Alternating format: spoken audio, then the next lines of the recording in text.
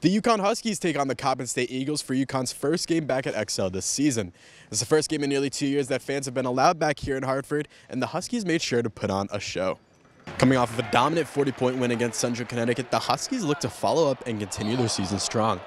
From the start of the game, Coppin State made their game plan clear, barraged the Huskies from the three-point line. But midway through the first half, the Huskies broke the game open, going on a 14-0 run fueled by forced turnovers. UConn's front court led the way on offense, highlighted by Adama Sanogo, as well as Tyrese Martin, who had 15 points in the first half. The second half featured strong defense by the Huskies to keep Coppin State out of the game. A backcourt of R.J. Cole and Jalen Gaffney proved to be quite successful the Huskies on offense, combining for 14 assists. I think just guys were just making shots, honestly. I was just feeding them. People were open, and they were just making knockdown shots. So I'm grateful for my team making shots. Adama Sanogo shined once again, scoring 20 points on 10 for 13 shooting. It was an all-around great day for UConn basketball as they defeated Coppin State 89-52. The 2-0 Huskies look to continue their win streak this Wednesday against Long Island University at Gamble.